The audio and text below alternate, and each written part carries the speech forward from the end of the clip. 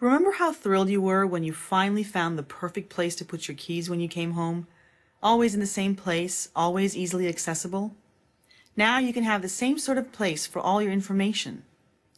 My name is Aicha, and I want to show you how Microsoft OneNote 2010 has made me a saner person since I started using it to keep my notes, ideas, meetings, all the information I need for work and home in one place.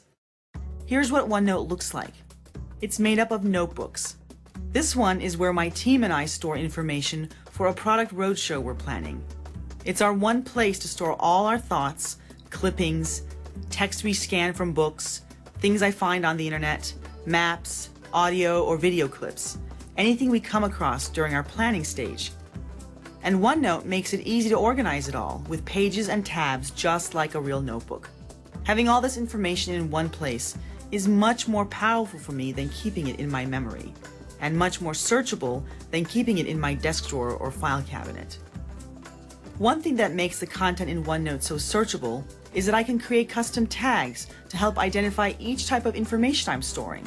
So for instance, each of these tabs here in my notebook holds ideas for a different state we'll be visiting on our roadshow. Using the contextual help in the ribbon at the top of the page, I've created tags to identify each topic type, so it's easy to immediately find what I'm looking for with just a click. And with OneNote Search, I can just type in what I'm looking for here. And the results show where my phrase comes up across multiple notebooks. The results are grouped by recent picks, titles of notebooks with that phrase in them, and body copy that includes that phrase. So it's simple to hover over the results and pretty much browse through my entire library of notebooks from one spot. Now let's talk about sharing notebooks.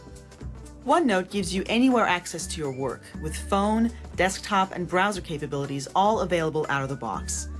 Since the last time I accessed this notebook, I can see right away there have been additions. What I haven't read is highlighted for me, and bolded tabs like these let me know they include content I haven't read before. Over here, I can access different page versions to see past versions that were edited by different people. So no matter where I am these days, I always have access to the one place I know I can put information, find information, and share information. Because I've got a place for everything and everything in its OneNote place. Thanks for joining me today.